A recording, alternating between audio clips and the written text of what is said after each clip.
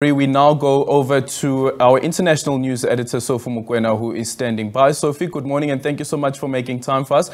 We just heard there from Natasha Piri outlining the purpose of this visit, but you standing next to the Minister of International Relations there, Naledi Pandor.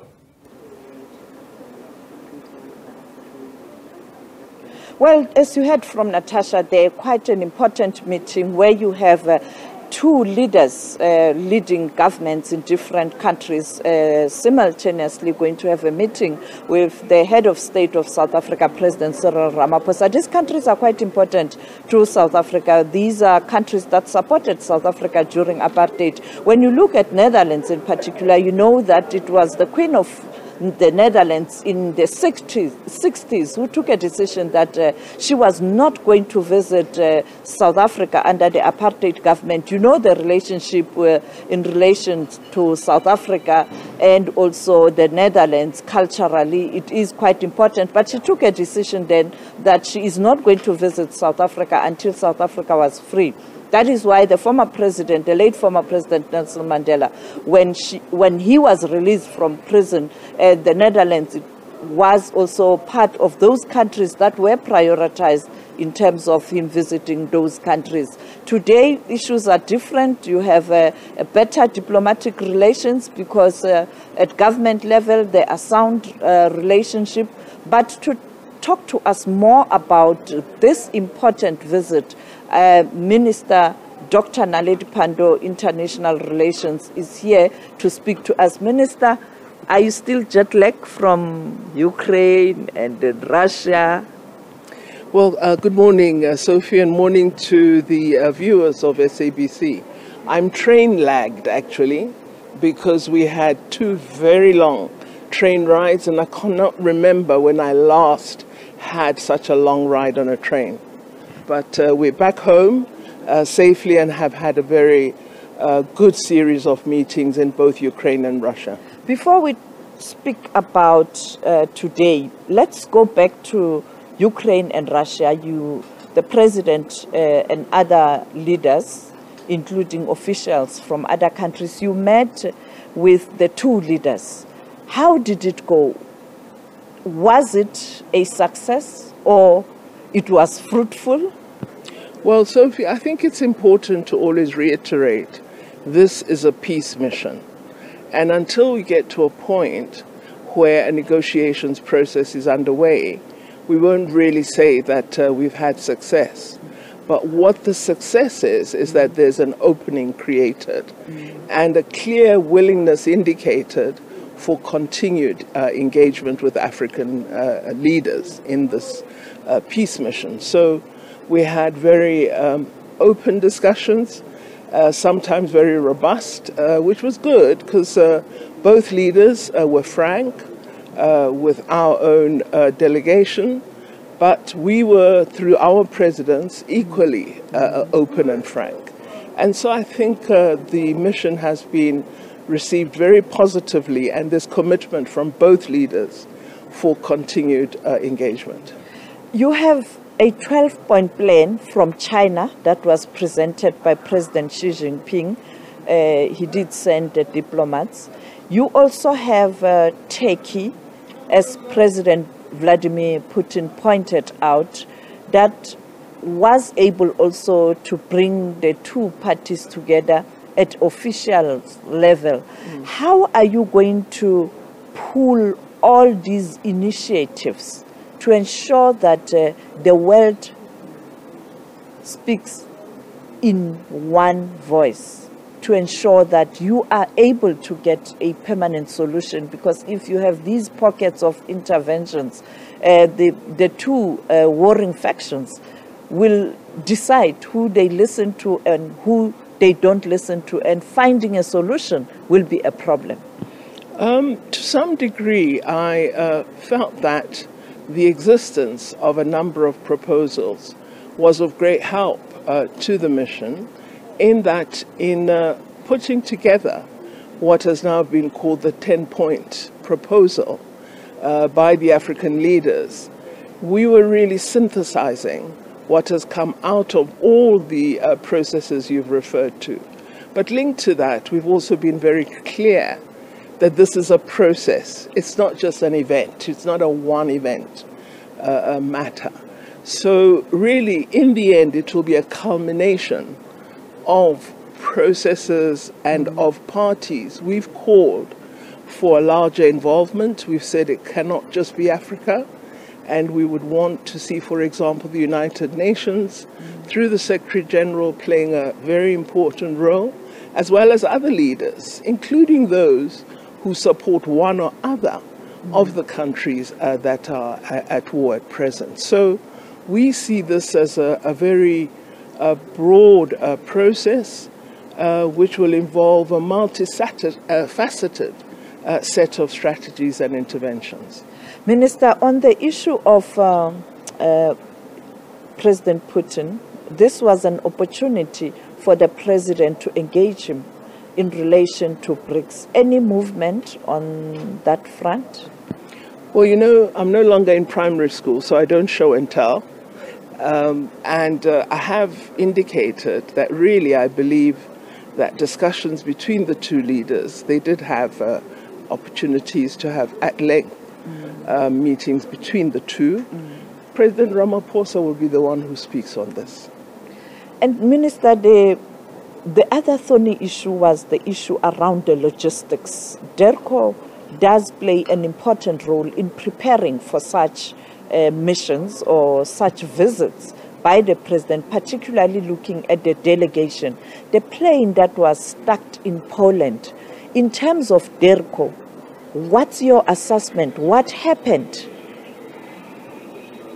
Well, it's important to indicate from our side that DIRCO does not make the arrangements with respect to the president's security.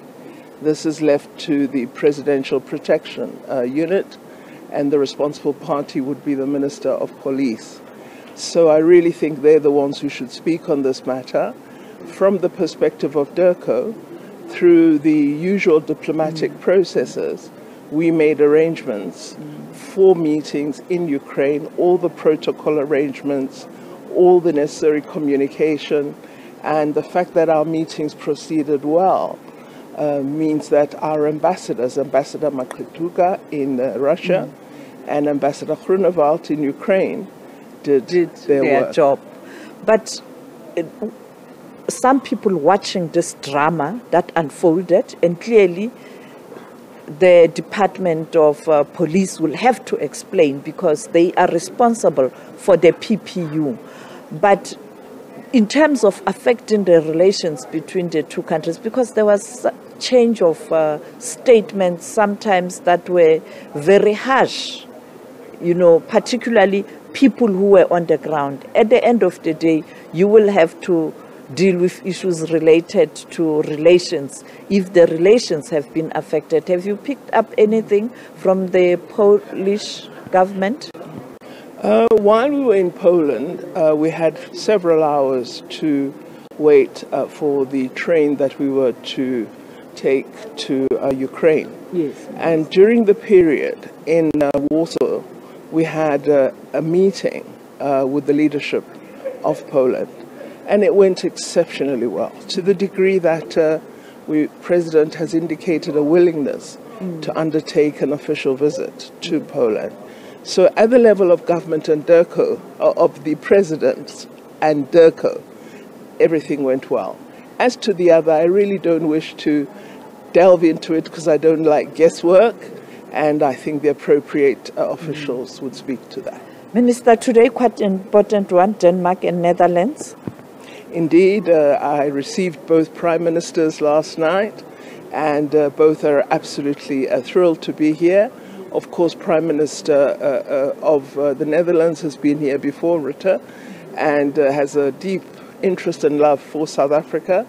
The Prime Minister of Denmark, it's her first visit, but I do know, having met her before, that she was a young lady from 12 involved in all the protests against apartheid in her country. And she shared with me as we walked from the aeroplane to the car that it has been her dream to visit this country when it is free. And she's realizing her dream by being here. Minister, what will be high on the agenda? A range of things, both cultural as well as our big issue, of energy. We're looking at energy resources and support for our particularly joint, the just energy transition, but also use of renewables. Denmark has gone a long way with respect to clean energy resources. And so a number of Danish companies are here to explore opportunities, but also to look at the hydrogen, clean hydrogen economy, and to speak to business leaders in South Africa about the hydrogen plans and ensure that they partner with us as we set about a new, cleaner energy environment. And finally, Minister, there's no way geopolitics won't be discussed. You're looking at these two countries, they are both members of NATO, and as you pointed out, you'd want more people to come in and all the different stakeholders to put their heads together to ensure that you come up with a better, stronger approach in addressing the war in Ukraine. How important it is at this moment to host Denmark and the Netherlands, both NATO member countries? Well, I think it's extremely important from a range of perspectives. There's a great deal of interest in the BRICS summit that will be held in August this year in South Africa. Also interest in G20. As you know, the Netherlands is an invitee to G20, and they're very keen to work with South Africa as South Africa prepares to assume the G20 chair in 2025. So huge interest, strong political links, and of course everybody who wasn't in the room in Kiev and in St. Petersburg wants to know what we discussed. What happened? Exactly. So we had yesterday my colleague, Minister Colonna, the Minister of Foreign Affairs of France, and she was asking me, and I said, I don't, tell, but here's a little bit. We will do a proper briefing on the outcomes. Next week, we're expecting our colleague from Germany. So everybody wants to know, what did you discuss? What are the conclusions? Where to next? And I'm really saying to them, it's looking promising, but these are preliminary stages, and we would like to walk this journey with you. Thank you so much, Minister. I guess you have a lot of work next week again to engage your counterparts. Always a lot of work. Thank you, Minister. That was the Minister of International Relations. As she pointed out, many countries are visiting South Africa at the diplomatic level, and I think this is an opportunity for the President or the Minister to communicate South Africa's position in relation to the war in Ukraine, but also particularly after the visit to Kyiv and to St. Petersburg. This is an opportunity to give a feedback. I think the only way you can find a solution to the war in Ukraine, it is when powerful nations come together, speak with one voice to ensure that the two countries are able to find one another, and they do agree to go to the negotiating table. And I think this is an opportunity to do just that.